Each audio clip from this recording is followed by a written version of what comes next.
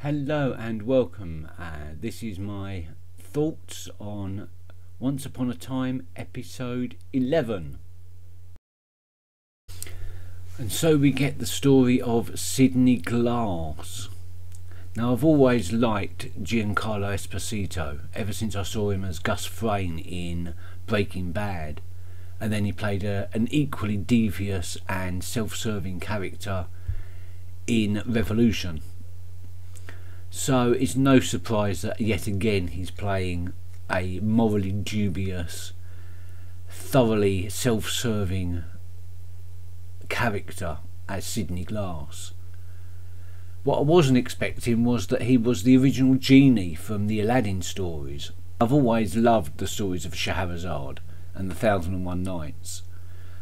So it was with happiness that we're getting some non-European fairy stories and folk tales. I am rather hoping we're going to see some more of Scheherazade's creations, Ali Baba maybe, or Sinbad. In good time, I suppose, in good time. So first off the bat, King Leopold discovers the lamp and releases the genie.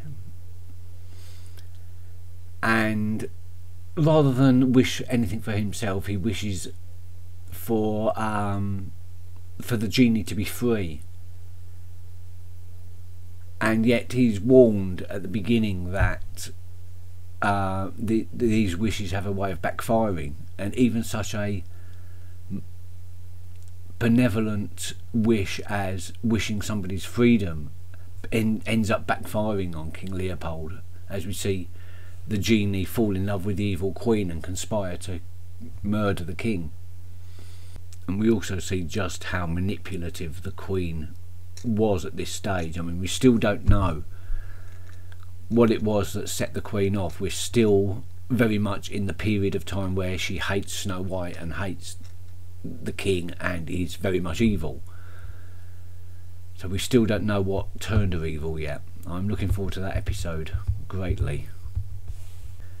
In the real world, Sidney Glass is trying to convince Emma that he is an ally, and I fell for it. I really did think that he was turning against the Queen, or turning against Regina. But, and here's the big but, the clue is really in his Once Upon a Time character, that he never wanted to leave the Queen. In fact, he became the man in the mirror just so that he couldn't be parted with the Queen. So it's notwithstanding that she has a hold over him in the real world. I mean, don't get me wrong, I can see why the evil Queen, or should I say the Queen, grew to dislike the king. I mean, his attitude towards her was rather nasty. I mean, it's not easy living in the shadow of a dead person, so I can see why she became disgruntled, but from what I can see, she's definitely already evil by this point. In the real world, poor old Henry's castle gets knocked down by the evil mother. It's all about control, I think. I mean, it's true that, I mean, Sidney Glass revealed the fact that Regina knew about the castle, the playground, long before that. But to Henry, it was his secret place, and now she's built a replacement. She's knocked the old one down and built a replacement, but it's still very much under her control, so she knows exactly where Henry is. Henry doesn't have any secret places anymore for him. And now the stranger's got the book, which is something I really didn't understand. Why has the stranger got the book? What is his relevance in the plot? And as for Emma going up against Regina in the town meeting, she's always one step ahead, isn't she, Regina? Emma doesn't think things through properly, and she's easily duped. I mean, she was completely duped by Sidney Glass in this episode. you got to feel sorry for her. She thought she had an ally.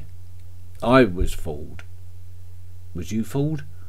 I feel we've got more of Sidney Glass's story to come, or rather the Genie before he became the Mirror. So we've seen how the Genie became the Mirror and how he fell under Regina's spell, but how did he get washed up on those shores?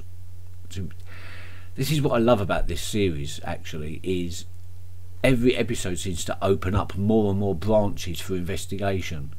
I mean, I want to know about the Ogre Wars and how they started. I want to know more about Rumpelstiltskin's past, his deep, deep past. Now I want to see the Genie's story and maybe get a bit of Scheherazade, as well as all the other characters going on. Oh, it's just amazing. And I know I'm going to watch episode 13, which is called Skin... No, it's not called Skin Deep, is it? It is called What Happened to Frederick.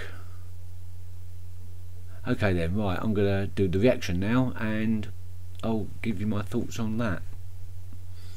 Thank you for watching and bye bye. See you next episode. Which is called Skin... No, it's not called Skin Deep, is it? It is called... I did look it up.